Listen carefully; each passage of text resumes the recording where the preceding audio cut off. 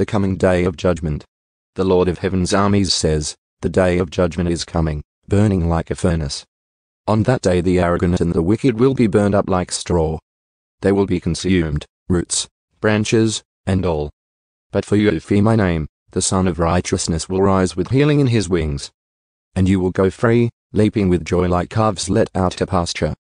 On the day when I act, you will tread upon the wicked as if they were dust under your feet, says the Lord of Heaven's armies. Remember to obey the law of Moses, my servant, all the decrees and regulations that I gave him on Mount Sinai for all Israel. Look, I am sending you the prophet Elijah before the great and dreadful day of the Lord arrives. His preaching will turn the hearts of fathers to their children, and the hearts of children to their fathers. Otherwise I will come and strike the land with a curse,